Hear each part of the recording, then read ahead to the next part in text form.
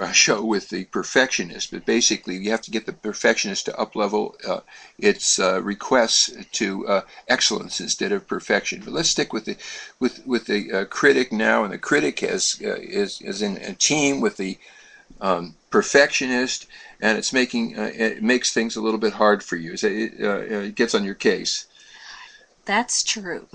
Okay, so Janet, I want you to now, if you feel safe doing so, and if your intellect and the other protective parts, if you don't have any objection, I would like you to move from the seat you're seated in now and move to a different locale, and as much as you can, become your inner critic. Let your body assume the position a critic would assume, and be that inner critic. Okay, I'm ready.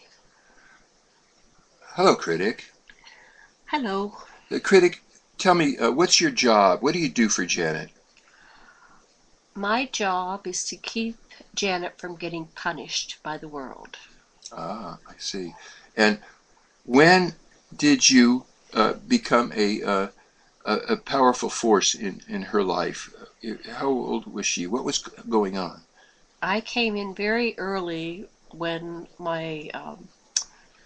when Janet's mother was suffering from postpartum depression. She gave birth to this third child, which she didn't really want. She wanted on one level because it was a baby boom era and everybody was having children, and she didn't want me on the other level because she really didn't like parenting very much. She wanted to do something else, but it was the times. She was born in 1922, so she was in her 30s when I came along, and it was just, she wanted to do something else. She was very intelligent, and she was bored with being a mother, but that was the rule of parents in the 50s, to be, especially women, they were supposed to be mothers. And so how did this mother bring out your inner critic? How inner critic did you protect Janet from this mother who at some level didn't want her, probably even wanted to kill her even at some level? On some level, yes. Well, I was very aware that if I said the wrong thing or did the wrong thing, that mother would be violent towards me. And it was, she was either physically violent or verbally violent, or she would withdraw her affection. So it was a very dangerous world to walk in. Janet was the youngest of 3 children, so there were no other siblings to play with. So she had to curtail any outward actions that would offend mother in order to get her needs met for food and things like that, and to get any kind of attention, because she was very alone, home alone, with a mother who wasn't really present. Thank you, critic. I hear in that what you just explained is that you must have been allied with an intellect that could analyze the situation, and so that it not only was your critic aligned, I hear, critic, not only were you aligned with Janet's perfectionist, but you were also aligned with her analyst or her intellect. Yes, that's quite true, because I think if the intellect hadn't stepped in and made it and helped her figure out how to get through this, she may not have survived. So as she has gone through her life, critic, how have you helped her? What would you like her to appreciate in terms of what you've done for her as she's grown up from the little child up to now? Well, Janet had to do a lot of therapy with Dr. Lesson to tame me, because I was what's called a killer critic. But now she's let me just say that a killer critic is the worst kind, the hardest to deal with, because a killer critic says you shouldn't be alive. So if Janet's mother is saying, I wish that you weren't here, then that person is likely to develop a critic that wants her to die or become sick or kill herself or in some way. That's what my childhood was about. It was about illness. I was the killer critic. Well, Janet's childhood was about illness. She was always sick. very sickly child on the verge of death many times. Yeah, and so that's very, very deep, and it will often take a lot of work to balance that out, and we will talk about that in future situations. But for ordinary critics that don't say that you should die, but that you'd better get in line and watch out for criticism and not offend other people. And Janet's critic also seemed to have allied, I know, with her pleaser. What do I got to do to please the dangerous people? Yes, most definitely. Janet's pleaser came front and center because she had to figure out who to be in relationship to those around her in order to feel safe and be protected and to survive. Yes. Okay, so critic, we're going to ask you to do a fantasy now. If you were to totally control Janet and she wasn't any way else in the whole world except, a critic who was monitoring behavior all the time to make sure she didn't lose what she wanted and she wouldn't get punished, what would her life be like if you were all she was? Well, for many years, I was 90% of her life. Wow. So she can relate to that. Basically, it can manifest in her as being maybe somewhat paranoid about and cautious. And so if I had dominated her life, she probably wouldn't have done anything. So I didn't dominate her life. Wow. She probably would have just stayed still or retracted, maybe became a hermit in the woods, just escaping everything, all the stimulation as a young person. Now I'm a tame critic, and so I'm her ally, and I help her figure things out and make it safe for her and her loved ones, like you, Dr. Lesson, and those in her life. I'm a very important part, and but at one point I was out of control. What is when she beckons you or calls you in? What does she call you, or how do you know that it's time to let Janet consult you? Well, I'm pretty much right there, ready to come in, step in whenever there's something that she has to pay attention to. She doesn't even have to have conscious thought. I'm so dominant in her life that I am just ready at any given moment to step in and say, wait a minute, you might want to look at that before you make that decision.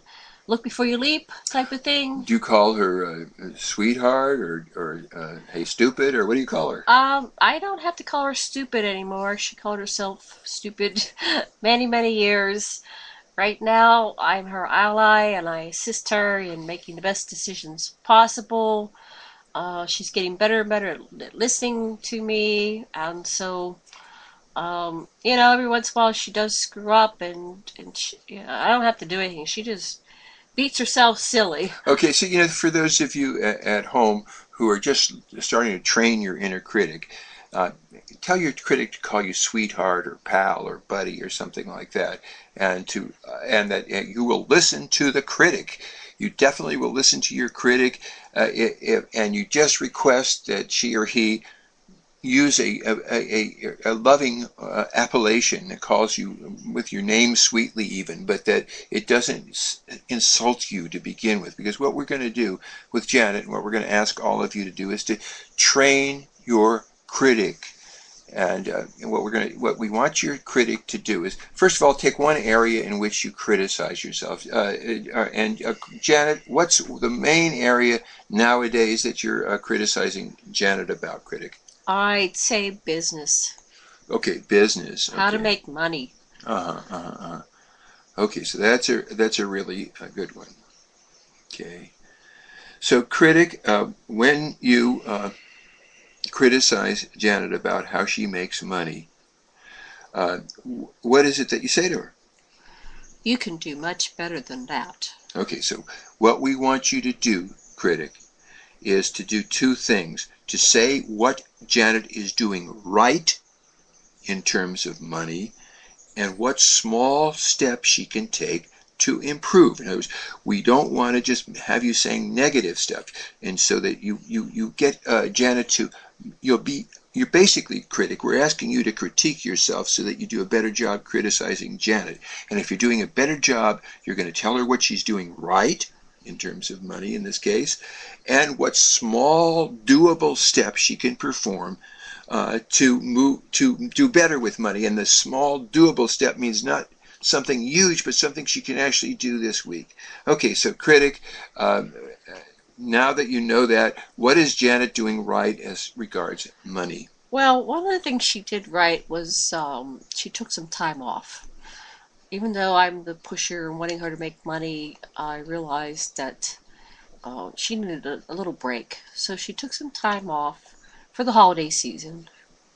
And now she said in her own mind that at the beginning of the year, this and that, ABCs, which we won't bore the listening audience with, but the ABCs of what need to be done.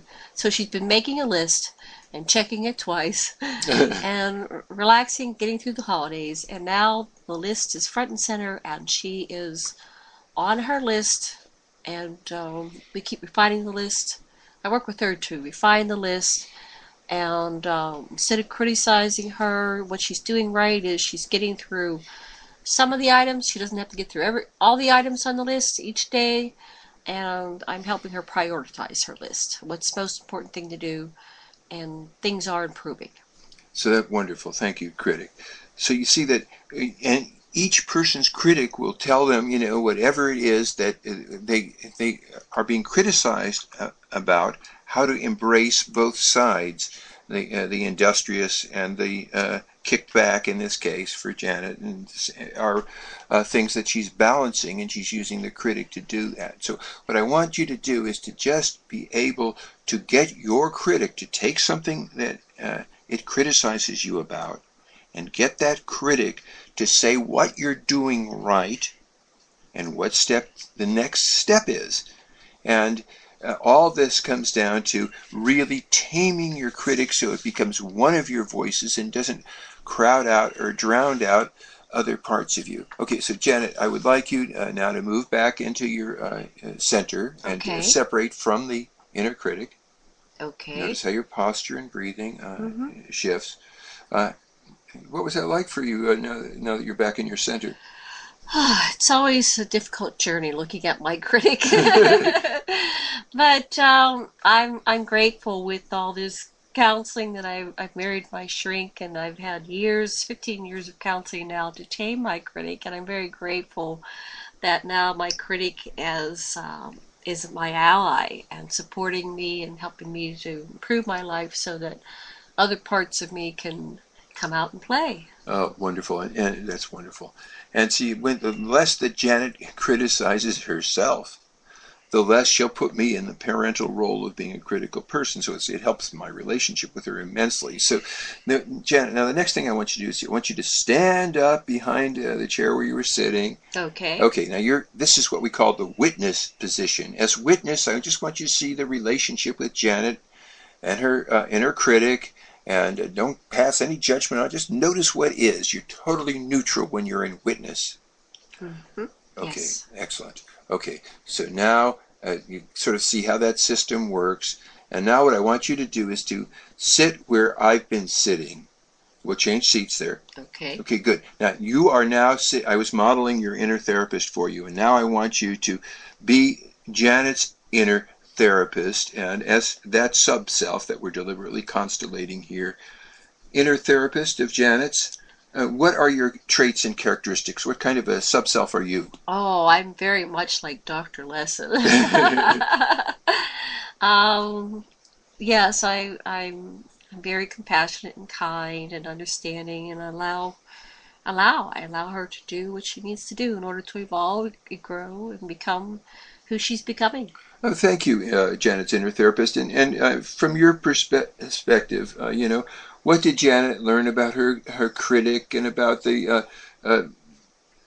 what its interests are in terms of handling money now? Well, every time she revisits critic, she learns something else, and she learned that her critic is coming along quite nicely, and now is a compassionate companion, helping her walk through life and guide her, more like a guide, and and she knows that the critic will step in when appropriate and give her the warning signs, things she needs to pay attention